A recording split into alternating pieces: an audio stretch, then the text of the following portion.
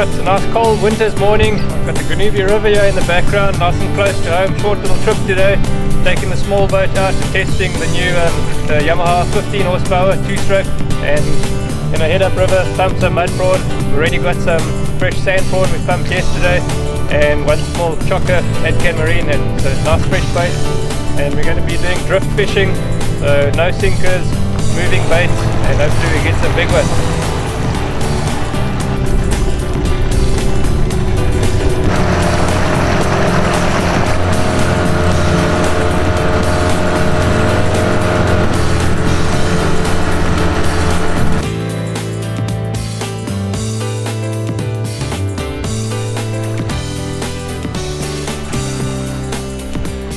That's what we're going to be looking for.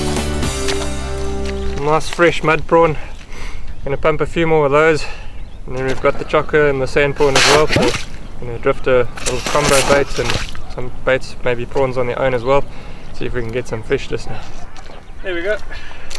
Some nice mud prawns. That's my quota. Got 50. Always remember, stick to your permit limits. 50 mud prawn per person per day. Yeah, got some nice size ones in there, so we're going to go rig them up, going to head down river and hopefully get some nice fish today.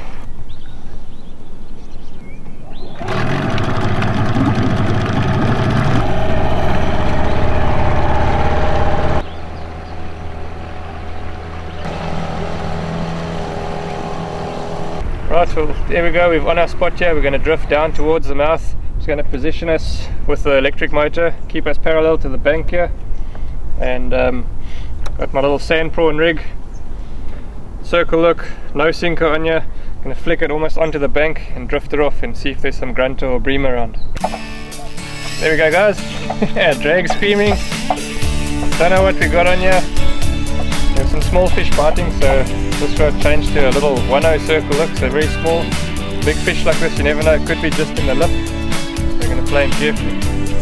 It should be a nice fish the way it's fighting here. It's been holding around the boat now, just bobbing up and down. There we go. Whoa. So it's a lot of fun on the little Megaforce 7-foot rod. It's the medium, nice and light. The Starwa Z2500 reel, nice and small. Got the braid on, direct fight, and very impressed with the drag. At first run, it's just so smooth.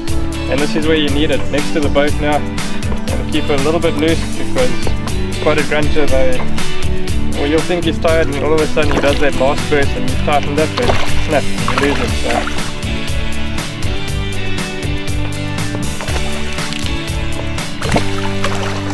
There we go.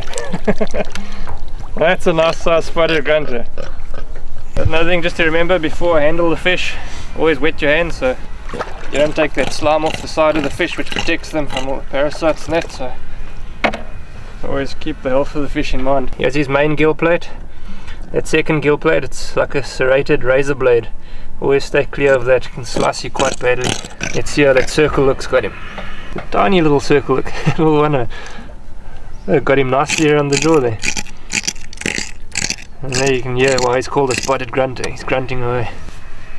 Nice size spotted grunter, I measured him. He's about 62 centimeters there, so haven't got a conversion chart yet, but I'm guessing is about just 2.2 kilos, somewhere around there. We'll check it later. You'll see on the bigger spotted grunter they develop this big bump on their forehead, and you know they're decent size there. So let's get this guy back in the water here quick. No reviving necessary there. Had him out the water for a minute or two and he kicked off nice and strong, so nice fit spotted grunter there. I just want to show you how I'm rigging the mud prawn today. Little 1-0 circle look, and then you can put him just through the tail, but the way I'm doing it for the small little fish that are picking them off quite quickly, so I'm just threading it into the tail and then right over, going all the way through and then out by his head. Pull the tail over the eye of the hook, and that's it. Let's see if we can get another one.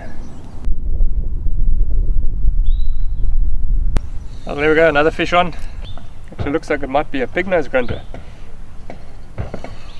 That's why he had those bursts of speed. They're like little steam trains, but for their size they put up a very good fight. Quite solid. Well, there we go. That was quite nice. Different species, pig-nose grunter.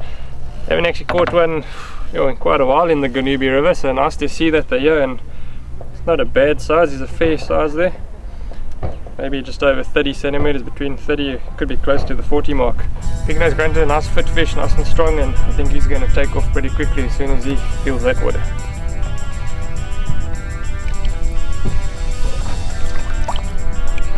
Should go. There he swims. I'm surprised, normally they take off quite quickly like that spot he did earlier, but he's gone off nicely. Hopefully he'll grow, maybe catch him when he's about 60 centimeters, and we'll have about a half an hour fight.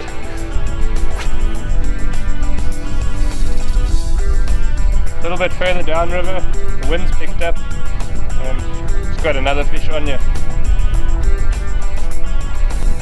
Looks like a small cob. That's something different, another species, the third species. We have the spotted grunter, the big nose grunter, now a little baby cob. There we go. Nice light tackle fin.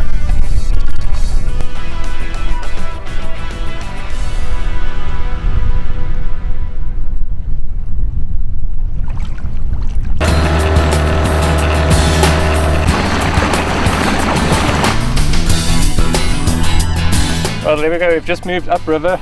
There's actually a colour line here from the rain we've had. There's nice clean water and then the brown water meeting, and we're flicking prawns just along there and just had the first pickup. Looks like another little spotted grunter. I'll get him back quickly. Right, there we go, it's a good day's fishing for me. Just outside East London, about a 5-minute drive from home. Nice light tackle fun on the Gnubi River, and started off well with that 62 centimeter spotted grunter and a few smaller ones, little pig nose grunter in there, and the small cob, so some species for the day.